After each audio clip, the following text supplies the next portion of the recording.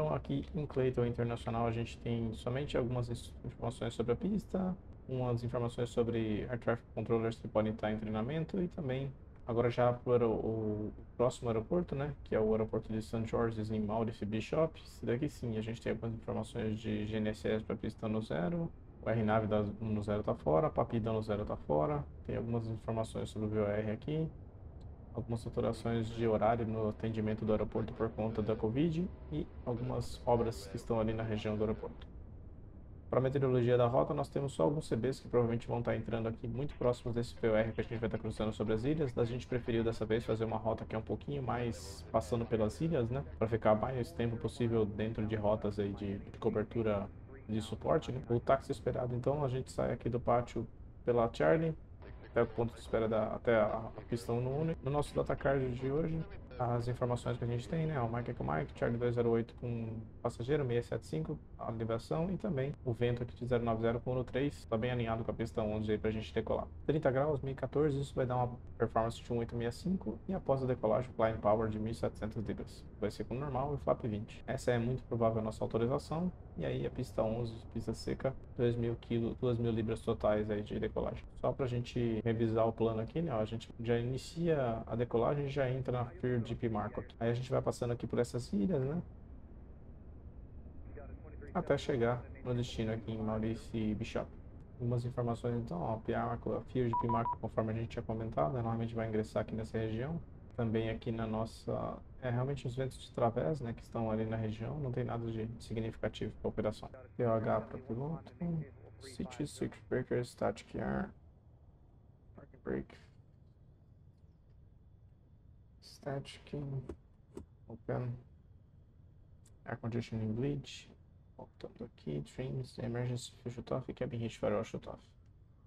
Fizemos esse check, então a gente faz só uma conferência para ver se não esqueceu nenhum item através desse checklist. Então, POH, controlar, parking switches,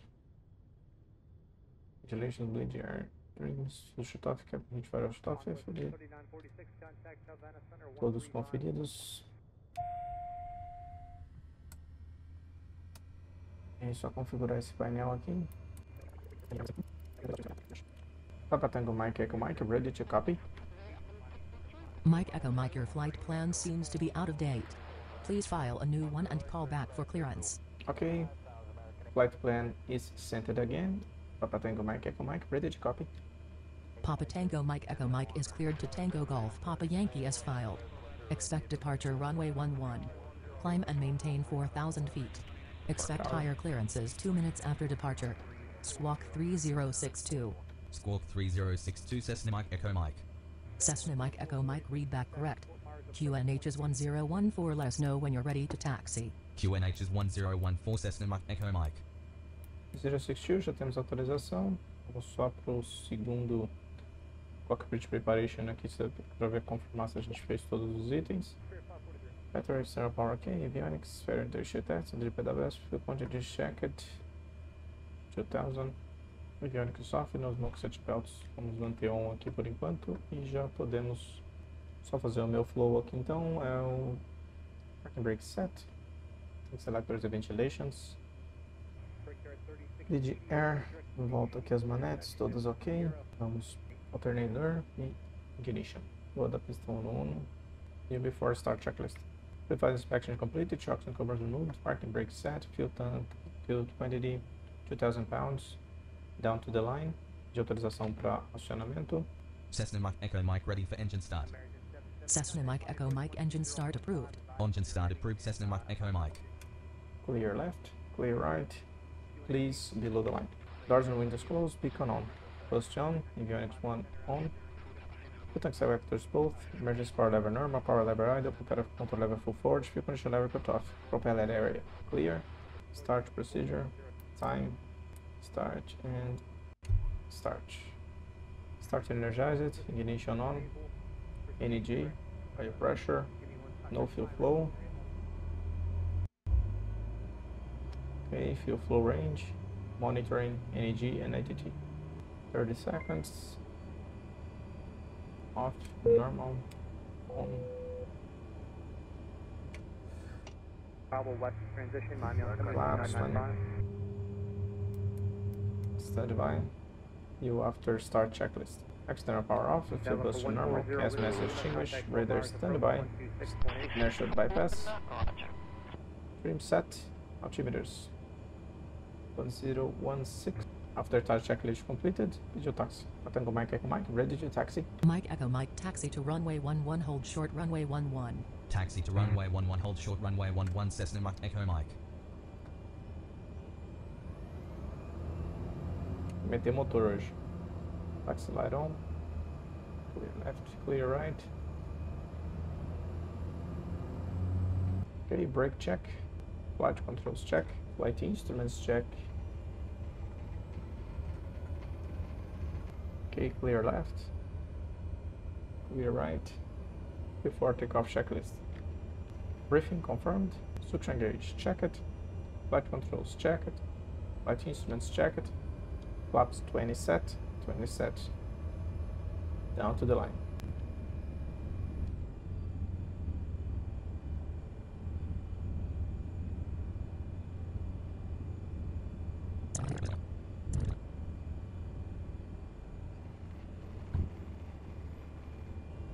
Runway 11 confirmed.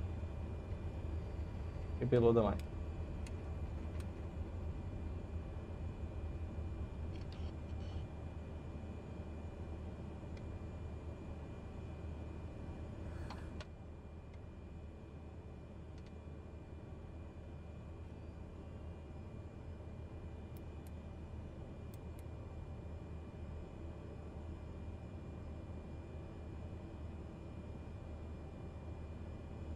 First speed standby power test checked.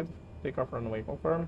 External lights on. Radar on. Transponder out. Captain mix macro turbo light push. Ignition separator normal. Fuel condition level high idle. Before takeoff checklist completed. Okay, time. Takeoff. Takeoff power set. Speed alive.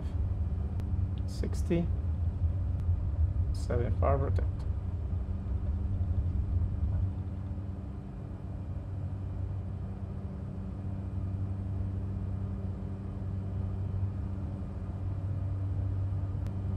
Acceleration altitude. Set flight level change 104 knots. Flaps 10. Check. Flaps 10. Flaps up. Speed check 95. Flaps up.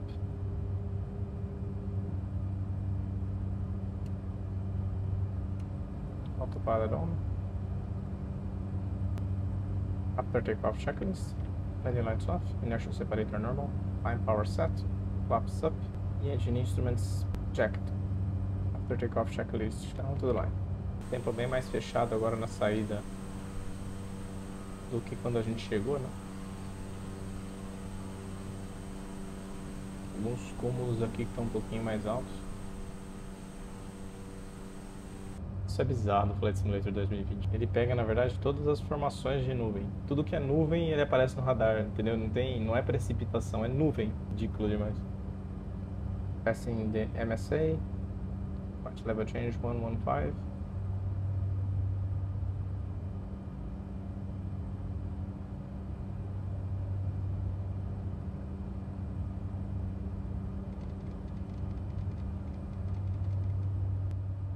Inicialmente aqui para nossa rota, então a gente sai aqui da terminal do São Martin e aí a gente entra na Freeway aqui de PA sobre essa posição Elopo. Já entra nas aerovias e a gente segue pelas aerovias. Vou considerar também que a gente está passando a transition aqui agora, né? Transition altitude, set standard, standard set, passing 071, checked, below the line, altimeters, 1013 set, 1013 twice set, after takeoff checklist completed. Julian approach, Papa Tango Mike, Echo Mike. Papa Tango Mike, Echo Mike, Julian approach, good afternoon. Squawk 4564. Cessna Mike Echo Mike, good afternoon. Radar contact. Roger, 4564, Mike Echo Mike. Sensor Cessna Mike Echo Mike climbing to flight level 090. Cessna Mike Echo Mike, good afternoon. Squawk 3062. Squawk 3062. Papa Tango Mike, Echo Mike, identified, climb flight level 090, proceed direct Elopo. Roger, via flying Elopo, flight level 090, Mike Echo Mike. Alt 9000.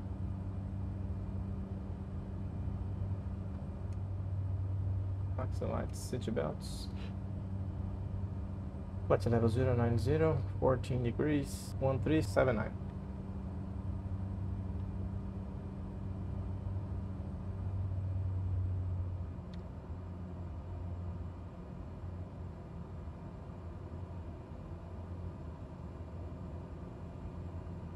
Ok, P2 install heat off.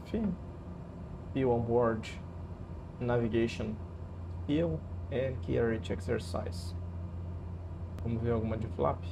Flap é simetria de flap. Caso a gente tenha simetria de flap, a gente tem os memory items, né? Flap selector up e airspeed sem nós.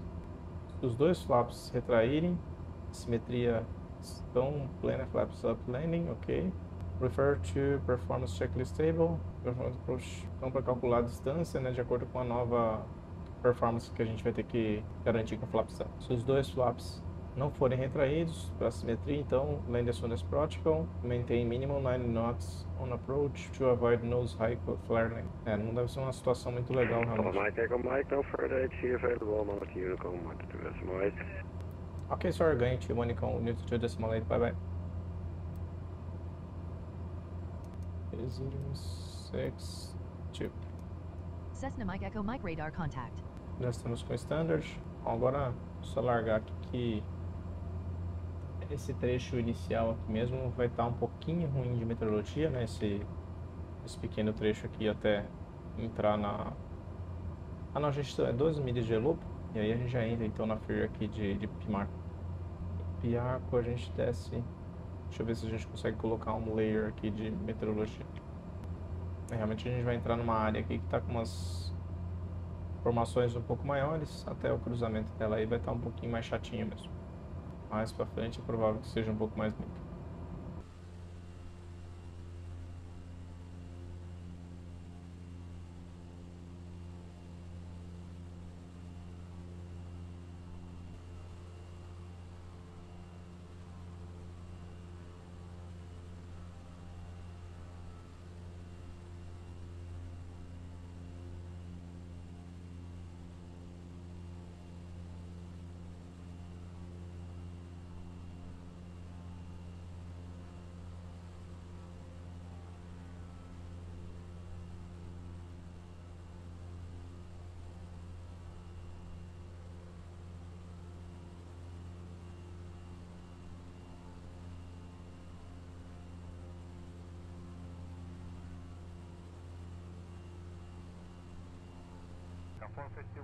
E passando então na ilha de São John's aqui, ó, tá aqui abaixo que a gente acabou de passar. Já livrando ela aqui, a gente já segue para a próxima ilha aqui então, que é de Point a P3, o nome do aeroporto. Já tá visual ali na frente também.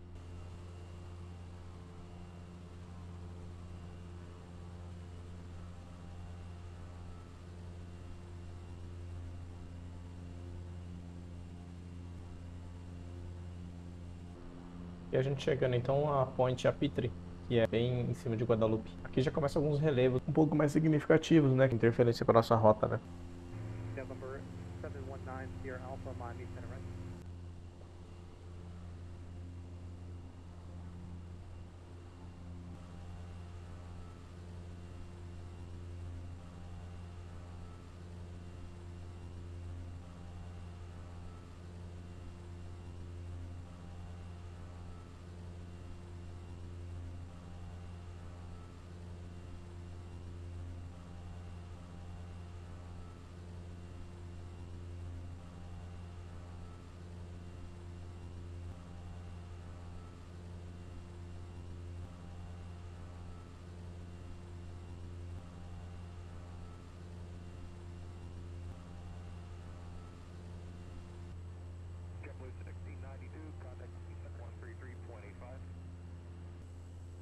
E passando então por Martinique, o aeroporto de Fort-de-France, já tem uma região bem mais elevada aqui, 5.500 pés, os mínimos do setor aqui.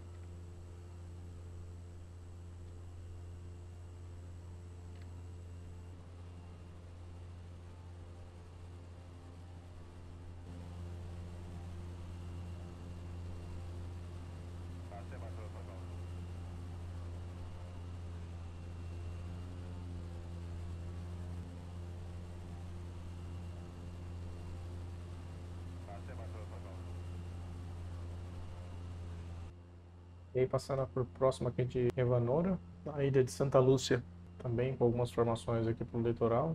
Já temos a ilha de Barbados aqui do lado também direito.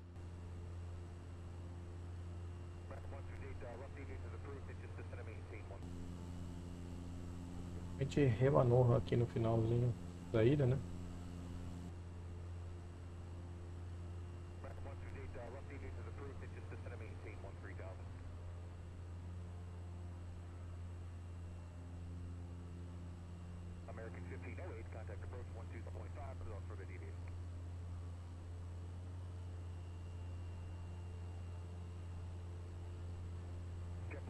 Esse pôr do sol bem legal, a gente faz o nosso briefing para descida. Então, Maurice Bishop, vento variável com 9.000 de visibilidade, mais de 10 km, poucas nuvens 1.700, 27 graus, 1.011, 18 pés de elevação, o vento está variável lá no momento. E a app de 100 com 90, flaps 20 para pouso, 1.100 está esperado o extra no pouso e 2 horas e 15 de holding time. Esse vai fazer um pouso visual aqui na pista 10, então nós vamos praticamente entrar na perna do vento quando a gente chegar aqui para o setor norte, curvar à esquerda e pouso na 10. Maurício Bishop, ele tem todas essas posições aqui de aviação geral, não tem mais nenhum pátio, só esse pátio principal mesmo. Tem um visual aqui para a ilha, nossa chegada, né? Uma cidade bem na ponta aqui, em Granada.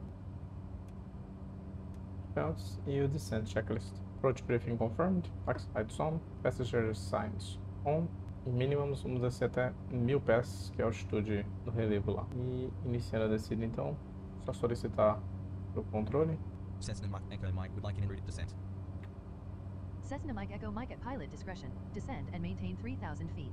Descend and maintain 3,000 feet. Cessna Mike Echo Mike. Bom, ele autorizou 3.000. Se que a gente estiver chegando a 3.000, a gente cancela o plano. Continua descendo 500 pés por minuto.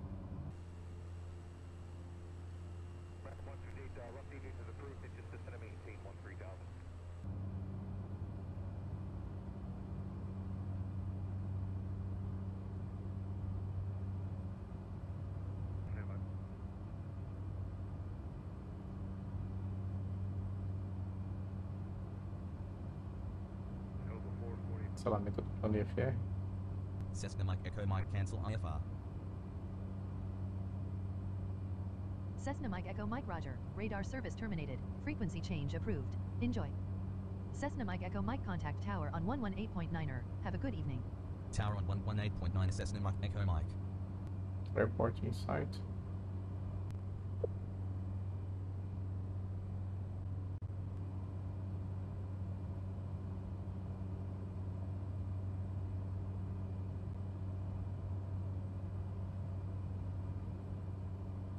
Flaps 10. Speed check, flaps 10. American 917, contact Havana 124.55. Heading cell 290. Heading mode.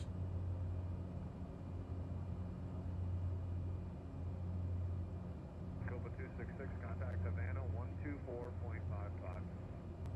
Flaps 20. Speed checked. Flaps 20. Any lights on. Any checklist. Fuel tank selectors both on. Propeller full forward. Flaps set 20. External lights on. Any checklist completed. Só ver se eu completei eles. Tá completo.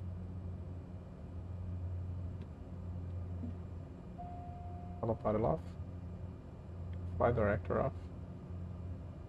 Turning base.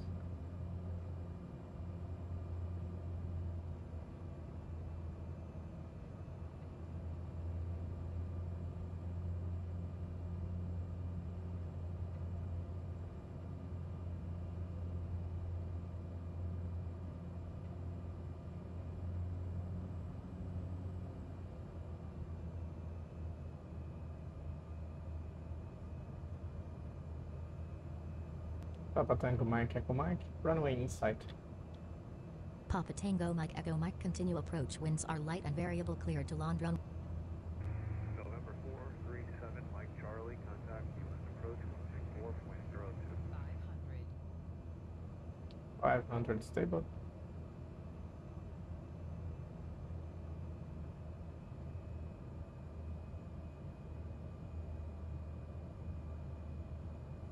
November 1475, Miami Center, scattered moderate to extreme for the next 20 miles. You can proceed direct to Carenado when you're ready.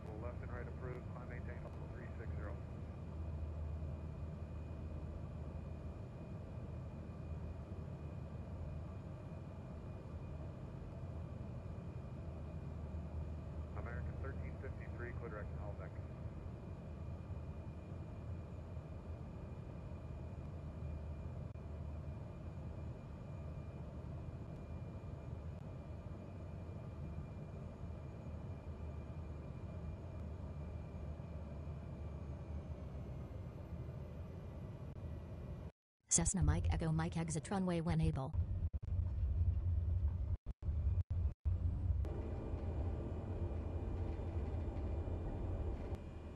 Landing checklist. Flaps up. Launch tripulation level wide. Rings. Transponder. Tô transponder aqui. Radars inertial landing lines. Standby power off. Tô storage off. Landing checklist completed.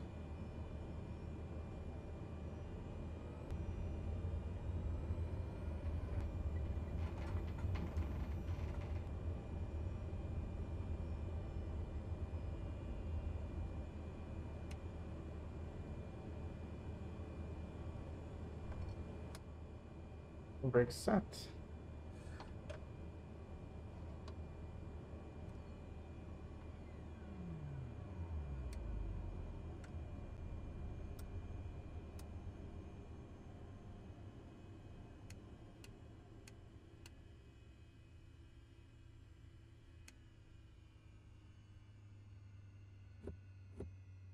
Checklist.